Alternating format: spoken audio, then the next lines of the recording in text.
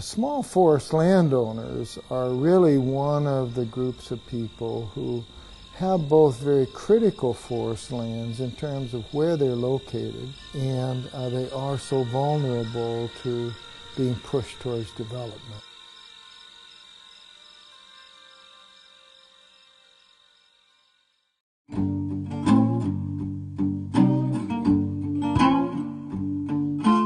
It's the timber that we use for our houses, our pencils, a gazillion different products come from wood. But in order to build with wood, you have to cut them. And that's something that people haven't wanted to recognize. You have to cut them.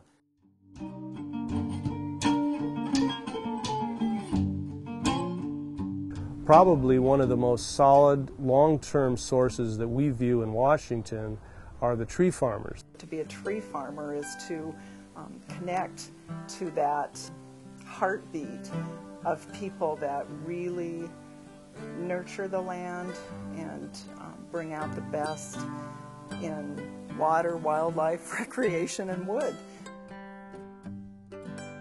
My great-grandfather bought a lot of property in this area in the 1880s. So he held on to the land just thinking it could be a haven for the family. In our heart of hearts, it's a piece of ground that's all one contiguous piece, and it's meant to be managed to do good for our family.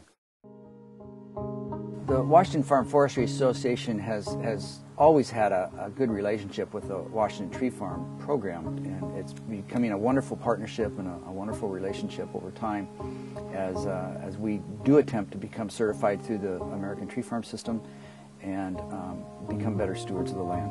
Tree farmer really needs to have a passion for growing trees. It's a way of life. It might not be a living, but that's what it